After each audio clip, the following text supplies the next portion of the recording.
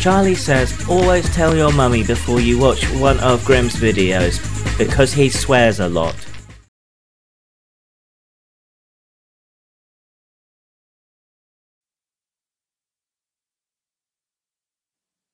Hello everybody, I am Evil Incarnate, also known as Serena Mikhailis, and recently Grimm said something very interesting to me that I'd like to add on to. So without further ado, take it away, Grimm. And it's not even hyperbolic, but it sounds it. I know comparisons with Nazi Germany and so on are trite and usually end a discussion right there. But if you look at the propaganda aimed at the Jews in the run-up to World War II and since, in white supremacist movements and so on, it's weird, it's unusual. Anti-black propaganda tends to show them as subhuman or animalistic or in that kind of way. But the anti-Semitic material, even if you look at things like the mural that was brought up so much in the recent election campaign about Labour, conspiracy theories and propaganda about the Jews cast them in the light of this kind of hyper-competent conspiracy in control of the world. It casts them not as subhuman, but as superhuman oppressors, conspirators behind all manner of plans and so on. And feminism, at least radical feminism, when it speaks of patriarchy, casts men in this role of this oppressive conspiracy of geniuses, which just doesn't seem to marry up to reality at all, as far as I can see.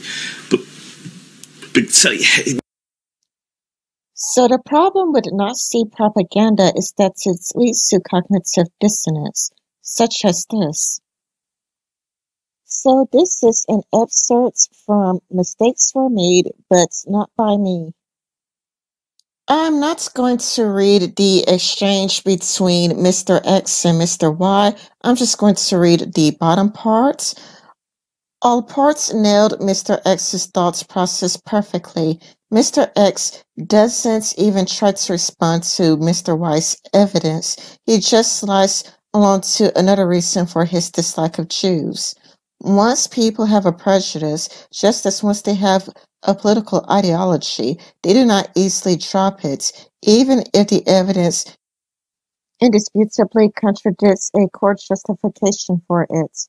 Rather, they come up with another justification to preserve their belief or rationalize a course of action. And for those of you who are deeply interested in the book, like I said, Mistakes Were Made, but Not by Me, and I was reading from pages 79 to 80. Grimm made another claim that I thought was very interesting, which is... Lean right.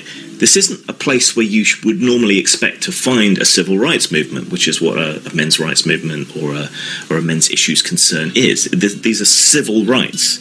These are things that can really only be tackled by governmental health care, changes to the law and so on. You have to go to the state for this. And if you're arguing for equality, your natural home should be on the left, right? I agree with my friend Grimm, but for an entirely different reason. That being that from my online experiences with the right wing and the centrists, they have seemed to have fallen into demagoguery, which I believe would be best explained by Gregory Guevara. So take it away, Greg. Truth is not just one source of information lying to you. Post-truth is not just fake news. Post-truth is the contradiction between hearing what you want to hear, knowing it's false, and then deciding this is true because who knows what's true and this one feels right. The solution to post-truth isn't really truth. It's not even fact-checking or second-guessing your sources. Cross-referencing every fact you get with 4 different sources is a byproduct of post-truth. not a cure to it. Responses to post-truth. Postmodernism and post-truth as a whole has had plenty of critics over the years, and we can think of one example as a radical movement against postmodernism as the intellectual dark web. People like Jordan Peterson, Sam Harris, and even Ben Shapiro can be seen as these people who have looked at postmodernism and post-truth, seen what it's done to society, and been like, and they've been like, okay, this has done enough damage. I think that there is objective truth. I think that there are these hierarchies that need to be preserved, and these are what the hierarchies are. They are essentially fighting back against the ideas of moral relativism and nihilism. Ben Shapiro's catchphrase, "facts don't care about your feelings," is just like an interesting way of capturing the entire movement in like a sentence. So what can we do about this? Who says anything needs to be done? Conclusion. We live in an age of decentralized information. There are a million different sources that say a million different things, and it can feel difficult to hold a belief or a fact or a truth in your head and not have it questioned by a million other sources all at once. This is something I care deeply about.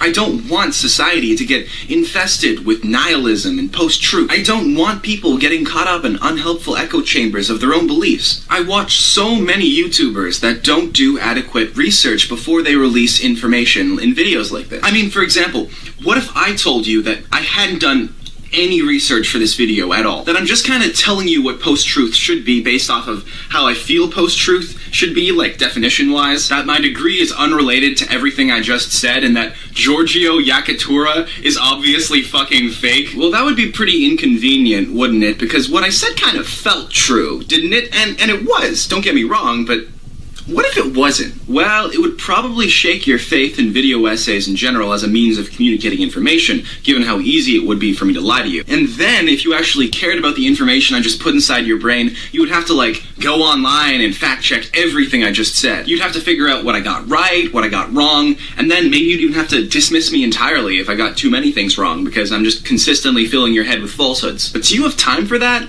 Do you have time to research every single video you watch? Do you have the energy to second-guess every sentence you read? Everything a YouTuber claims? You have a job to work. You might even have people you support. Can you really be so paranoid all the time that you're critical of every piece of information that enters your brain, even when that information is coming from someone you like?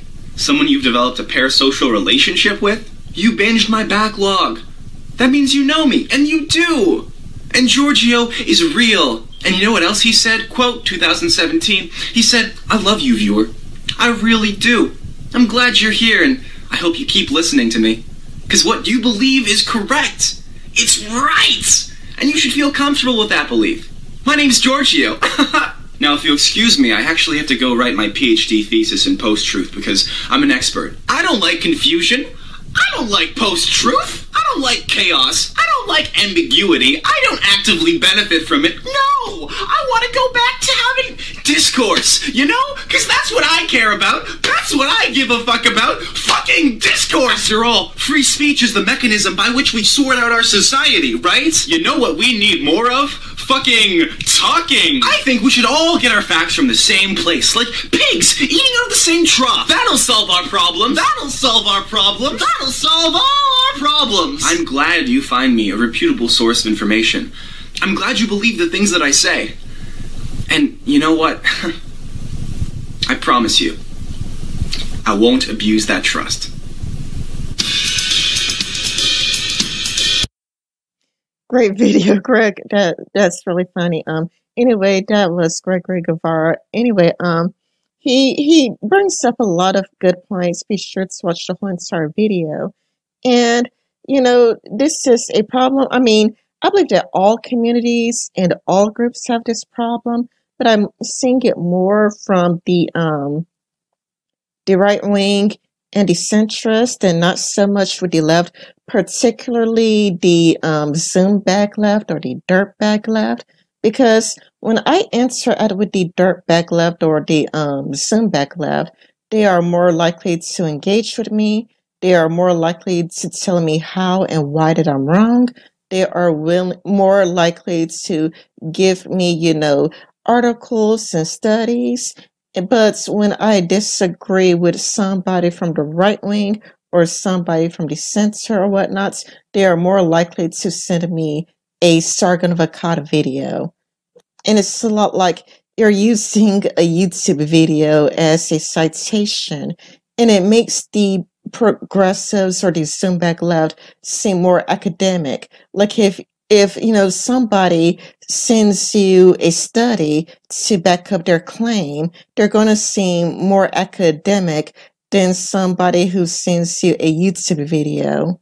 When you send somebody who disagrees with you a Sargon of Akkad video or a temple video, you have no idea how naive it makes you look.